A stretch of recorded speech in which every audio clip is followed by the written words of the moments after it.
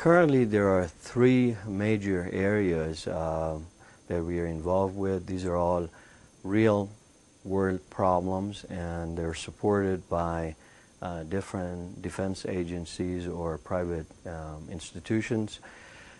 These three major thrust areas involve development of algorithms or systems for, in the first area, for sonar signal processing. The second area involves satellite image processing, and lastly, the third area deals with text and image retrieval systems.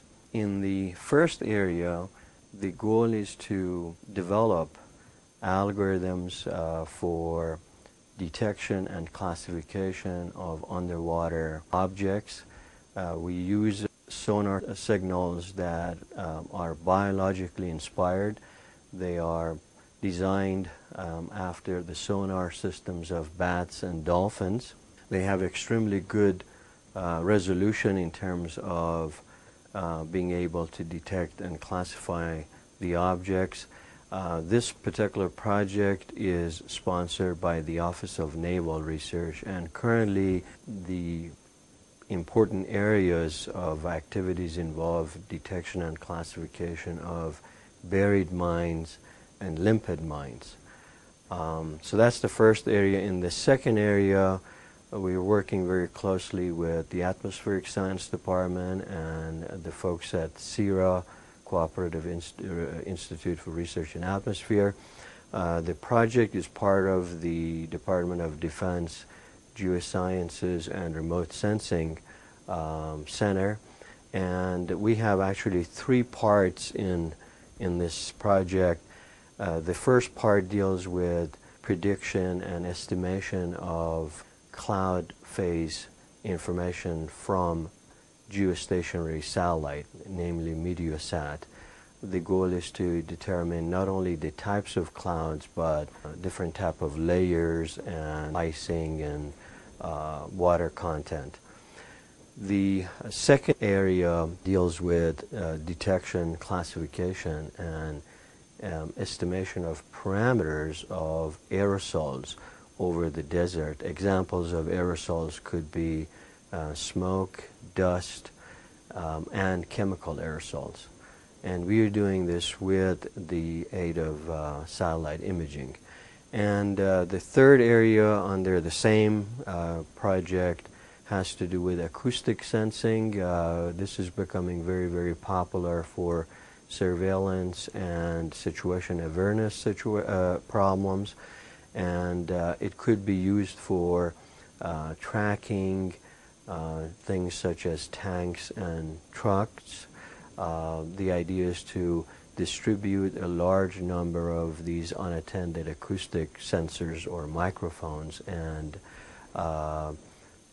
collect data from vehicles, or they could be deployed in urban areas to track personnel, and this could have a lot of applications, for instance, for terrorist identification and localization.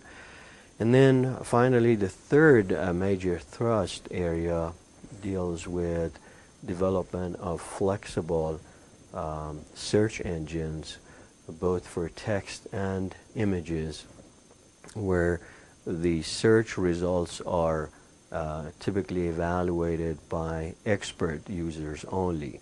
Applications could be in security systems or medical areas, and the idea is that once the user, the expert user, provides a query to the search engine and he or she identifies the most relevant document, the expertise of the user in terms of providing the feedback to the system will be saved, so that in the future the search will be more refined and the result of the search will be more accurate.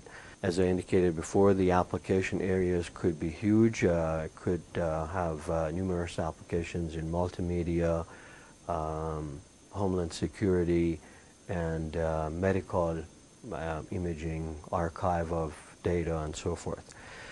So all of these projects that we deal with are real-world projects, and the students are going to be working in teams together and very closely with myself and other graduate and undergraduate students.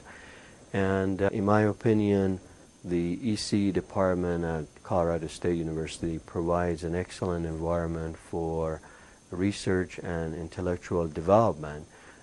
Because even though we have a very small department, we are very active in research.